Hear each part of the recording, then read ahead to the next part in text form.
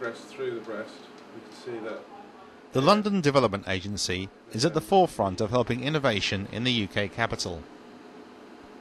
They're one of 9 regional bodies spearheading a drive to get more small and medium-sized companies to innovate. It's part of an ongoing programme to encourage this type of forward thinking for business in the UK capital. We have several different initiatives. We have innovation centres which offer premises for businesses, especially start-up, and they get general support there as well from the people that run the centres. We have business support initiatives that are innovation specific, and within those there are also grants for the companies to get to undertake innovation. This could be working with the knowledge base such as a university to access their expertise, and we offer some subsidy towards that, and that could be developing a new product, process or service. Where I work in innovation, it can be any business that can innovate. We don't discriminate and just support one specific business. And what we like to do with those is to really take them from where they are and make them think about where they could be. When you have just an individual or 2, 3, 4 men company, then they're working really hard just to do the day-to-day business, and we're trying to get the message of what innovation could do for them and how it's important for them to make time for innovation so that they can grow and compete really with all the other companies that are out there. One area they're helping develop new technology is for breast cancer screening. At the Princess Grace Hospital in London, they're using digital 2-dimensional imaging to look for signs of breast cancer. Although effective, it does have some drawbacks. Digital mammography records the image in a completely different way to the standard analogue mammography, and it's been in use in this centre now. We were the first in the country 8 years ago. And what it gives you is the ability to manipulate the image once you have taken your standard X-ray. You record the image electronically, which then allows you to manipulate the image, enhance the contrast, magnify it, and get more information from the image that you've taken. It enables you to find more cancers in women with denser breasts, and in particular the younger women who have denser breasts. It has been shown to find significantly more cancers. Mammography at the moment is the single best screening method for breast cancer, and it's the only one that's been shown indubitably in population screening to reduce your chance of dying from breast cancer. It's not perfect. It has limitations. One of the limitations being tissue structures in the breast can overlap each other, and you might not be able to see through dense breast tissue. To improve this type of technology, Dexcella have been developing the software for 3D imaging for breast cancer screening. They've been in business since 2005 with the help of the LDA and are currently refining their imaging system. With our system, we obtain 3-dimensional imaging of the breast, and that allows the doctor to peel back the layers of breast tissue and see a structure that may be hidden and concealed behind other layers of tissue.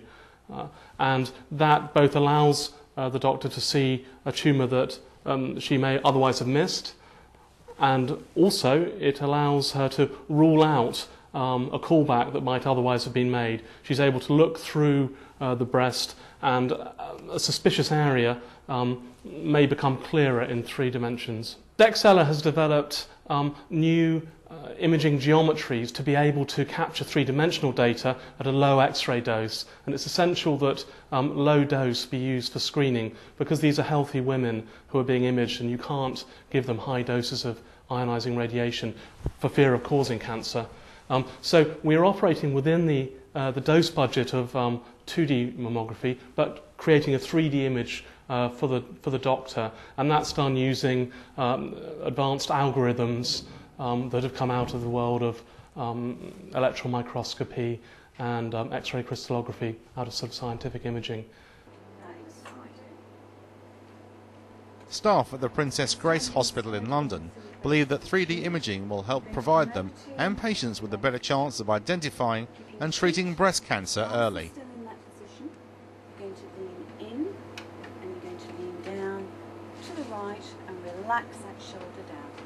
Tomosynthesis, which is the basis of three-dimensional imaging, allows you, using a platform of digital mammography technology, to perform little slices or recreate little slices of 1 millimetre thick through the breast tissue, rather like computed tomography but in the breast.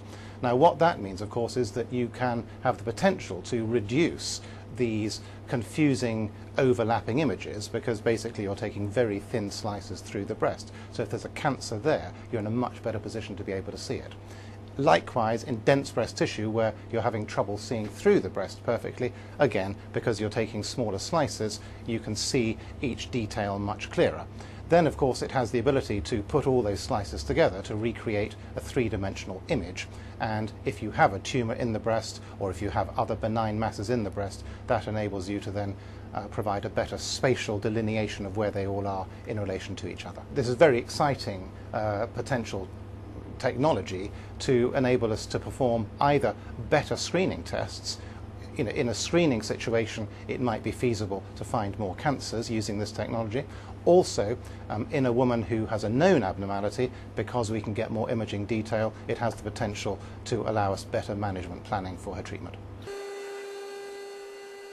Another company innovating in London is Facet, run by Bruce Bell and his partner Nick Wilson. They're architects who are developing a new digital method to cut and construct buildings and structures using computer-controlled machines.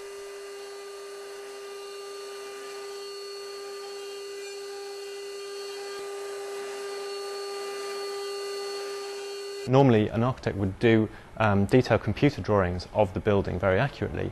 He'd then give that information to the builder, who would then build it by hand. He would look at the drawings, measure out, and then go and construct it on site.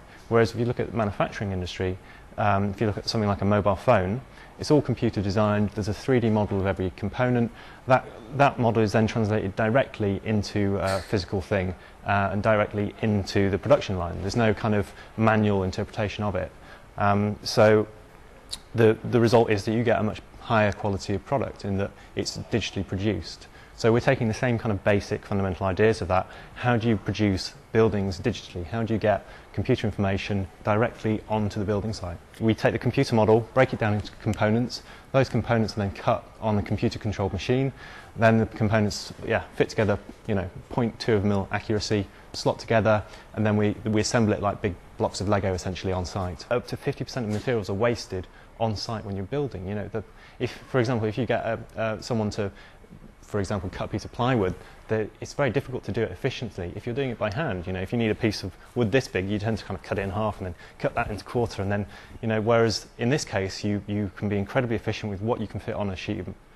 You can pack all the components very close together, and the machine cuts them out absolutely accurately for you.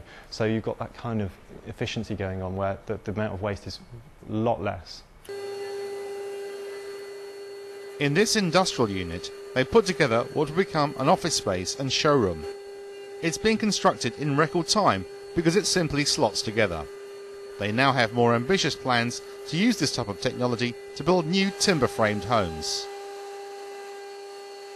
Say you're going to build a close of 20 houses and you had type ABC. We could type, for a developer, we could design type ABC, have type ABC stair, kitchen, floor, finishes, everything. So there's a palette of materials that the developer said, I have one of those, that kitchen, that door, that stair. Have a close of houses, and then the machine is installed on site. The wood product comes in one end, goes to the machine, comes out and is assembled on site. So you can build up a set of houses really quickly by using one machine that just comes and pumps in. So say you did the floor boxes all in one go, the machine cuts them all out, you've got a team of guys assembling them. So the houses can go quite quick, but also you could have bespoke different products. So if you did a normal prefabricated house, you might have big containers that come, and you're limited to the size of the containers. So all the houses look the same and they're just racked up like shipping containers or prefabricated big sheets. Whereas this, you've got more flexibility to make the house, one bed house, 3-bed house, 4-bed house, 2 stories, 3 stories. So it does open up a lot of flexibility and a lot more play for architects. So we sort of move. It's this type of innovative thinking that the London Development Agency is backing, allowing companies and inventors to have the time, space, finance and expertise to develop new ideas and to ensure London becomes a hub for business innovation.